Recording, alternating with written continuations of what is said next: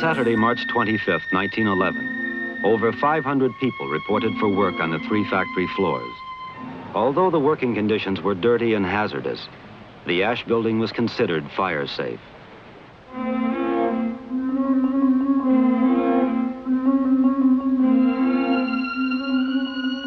A fire at the ash building? What are the odds? Hello and welcome to another VHS Revue. Today we're delving once again into the family archives of TV's Dan Ilic. And from 1984, it's the 1979 made-for-TV movie The Triangle Factory Fire Scandal, recorded off Sydney's Channel 7.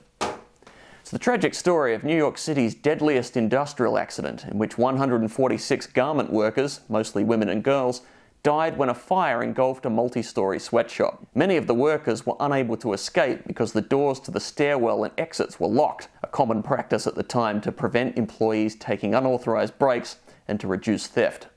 Who needs unnecessary red tape, right? Here, give me that. Turn on the water. Bob, turn on the water. I did! Those gunners, we paid him a fortune and never connected it to the water main. Where's the Fonz when you need him? In many ways, working conditions have improved a lot since then. For example, companies no longer lock fire exits. They can stop their employees taking breaks with simple facial recognition software, or bullying. But it also seems some industries are sliding backwards towards those bad old days, as anyone who works in the gig economy can attest. Real wages have been stagnant for decades, and income inequality is as bad today as it was in the 1910s. Yet this myth still prevails. This is America. There are millionaires everywhere. And you know what else? Most of them were born poor, just like you and me. Afraid not. Let's see what else on this tape did not age well. Until 1837, when a group of enterprising businessmen started the gas company, Sydney lived in the shadows.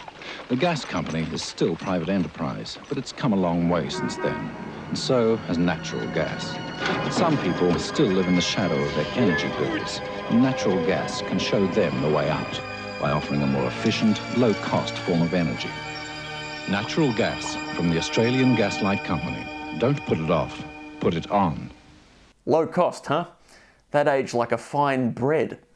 Also note the big bill, apparently a popular advertising motif at the time.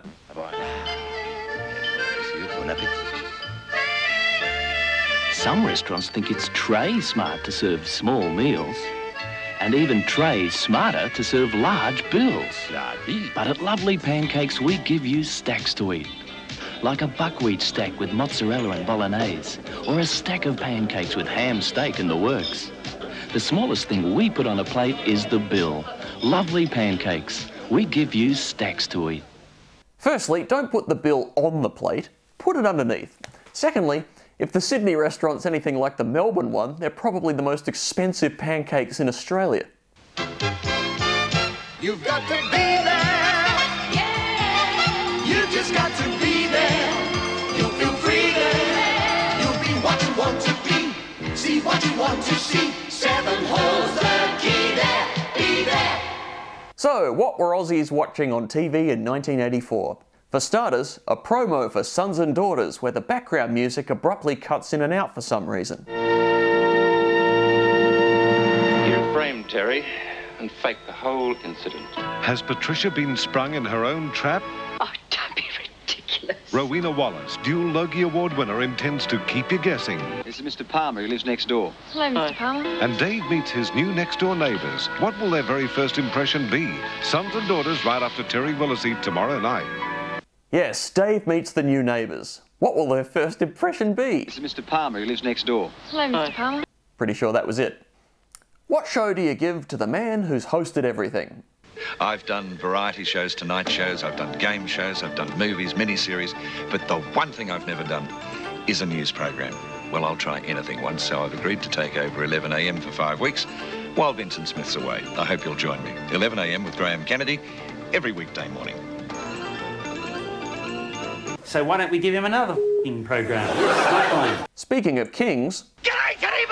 Thursday, there's a brilliant hour of comedy coming to 7. You're not taking the Commodore, I just polished the dipstick. Ted Fulford's back in a brand new season of Kingswood Country. No, and I'm rich at last. And Brother Bobby's practical joke has Teddles convinced he's seen a ghost.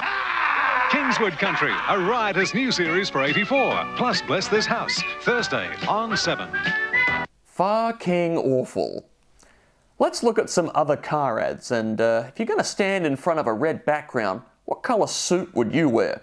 Obviously the exact same red. In the 12 months to February, Toyota dealers have sold more commercial vehicles than Ford, GMH and Nissan put together. How did they do it? With great products, great dealers and great deals. This year, your Toyota dealer will do even better with unbeatable deals on Australia's biggest and most popular range of commercial vehicles. Don't buy second best. Buy Toyota.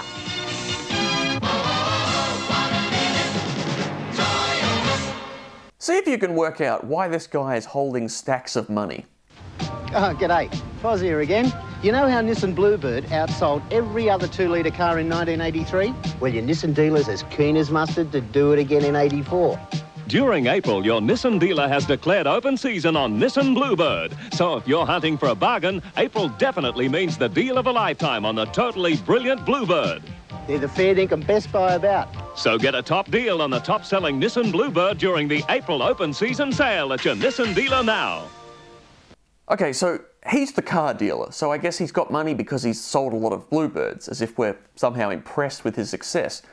But why is he taking money out of the 2 armoured vans? Wouldn't he be putting money in? Does that make sense? Ladies and gentlemen, none of this makes sense! When you think of great animal mascots of Australian advertising, you probably think Louis the Mortine Fly, Sid the Slip Slop Slap Seagull, and whatever the gobbledoc was. But here's another. G'day, I'm Monty Modular. Just look at this fantastic modular swimming pool. I bet you thought you could never afford your own custom-built pool. Well, you can. With those nice modular people, plan your own shape. And before you know it, wacko! Modular, the incredible difference. Your own family favourite in-ground sanitised finished swimming hole. There's all sorts of copings, like beaut new waterline tiles. It's bonza to have your own modular pool. Special summer offer, modular spas and pools. Modular spas and pools. I brought my Rappin' Monty modular tape. Always makes the trip go faster. Modular, modular, modular, modular, modular, g'day, modular. You know what? He did say modular a lot. Wacko! Time now for a news segment.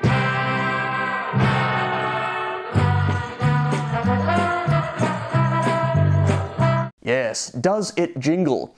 You don't hear as many jingles in commercials these days, but back in the 80s they could bang out a jingle about pretty much anything. So let me ask, which one of these 1984 ads does not have a jingle? Is it A, an electrical store, B, an airline, C, winter menswear, D, a car, or E, random breath testing?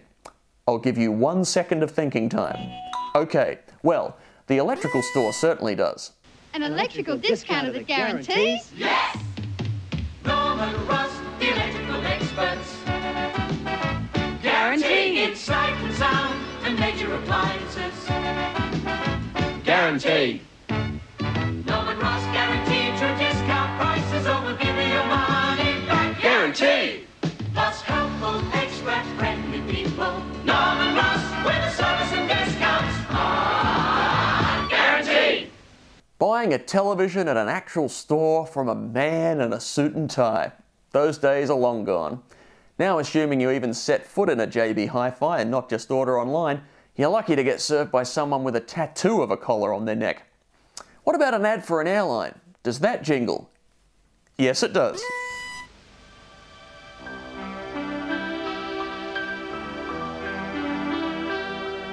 You have that way of knowing what to do and what to say.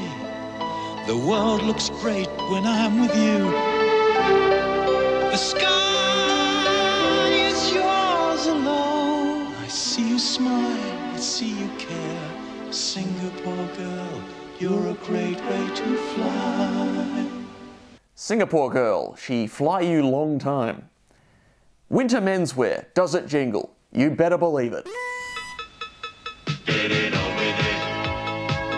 Please, brother, get it on with it. Getting into high-priority knitwear from Ricardo, the value-added winter attraction in plains, geometrics and fair isles. Get it on with it. taking it easy in Royal Park and Wilderness Supply trousers, striking the right chord in herringbone, Vatican and Bedford styles.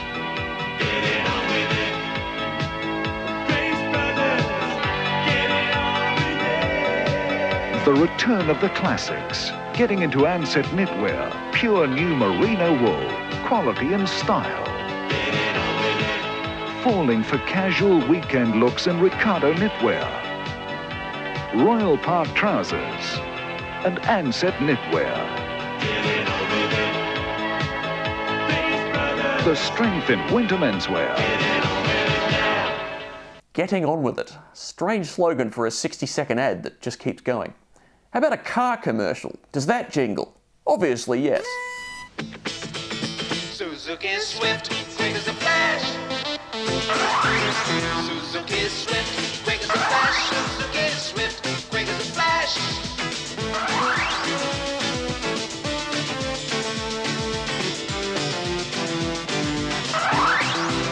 Suzuki Swift, quick as a flash.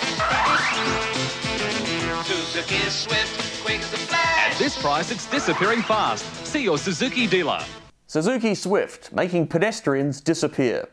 So that just leaves random breath testing. Surely they couldn't do a jingle for that. Remember how much random breath testing there was when it first started? Well, this Easter there'll be twice as much.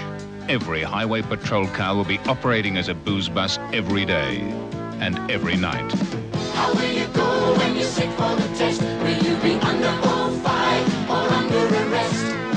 How will you go when you're sick for the test? Will you be under 05 or under arrest? How will you go when you're sick for the test? It was a trick! They all had jingles.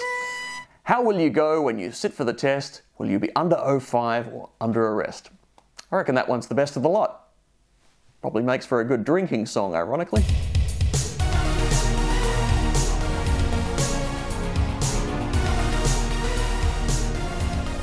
Check out this ad for St. George Building Society. FYI, it didn't become a bank until 1992. It's pretty straight down the line, but something happens at the end that's just a little out of place. Don's the father of the bride, and he couldn't be happier. When he knew there was a special event coming up, Don invested a fixed amount in a St. George Name the Day account. I chose the term, and I earned interest right up till today. A St. George Name the Day account lets you nominate the investment term and pays you up to 12.5%, right up to the day you withdraw. What a great idea, St. George. So when his daughter named the day, so did Don. What a great idea, St. George! Well, they can't all be great ideas. Oh, and they had a jingle too. Love the feel of this country. Love the feel of this town. Got a place in the country that we're gonna stick around. Know that here is where we wanna be. Grew up here, this place is me. Love the mountains and I love the sea. It's got the light and it's home to me. If you wanna stick around and watch things grow, then you'd better talk to St. George. We're here to help things grow, whether it's your first savings account or money to retire comfortably, or your house. you gotta put your heart in if you wanna see things grow. And St. George has got the time to help things grow. St. George, the bank that's represented by a fire-breathing monster. Goodbye.